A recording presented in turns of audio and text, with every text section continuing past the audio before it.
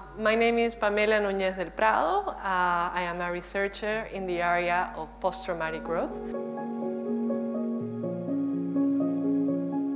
One of the main findings of my work is that strengths-based parenting and how you remember your strengths-based parenting has an enormous impact on post-traumatic growth.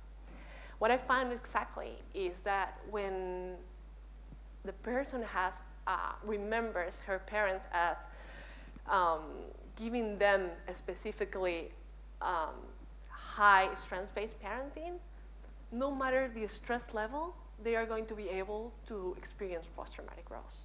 While in the case of low strengths-based parenting, the relationship between the stress and post-traumatic growth is curvilinear, meaning that there is a threshold. At some point, the stress level is too high, you won't be able to feel the post-traumatic growth.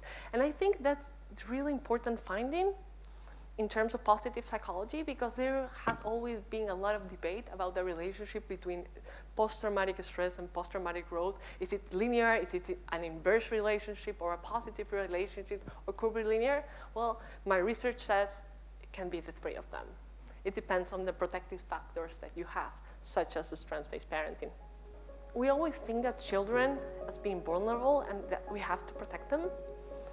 But strengths-based parenting is about, I would say, is teach them to be strong.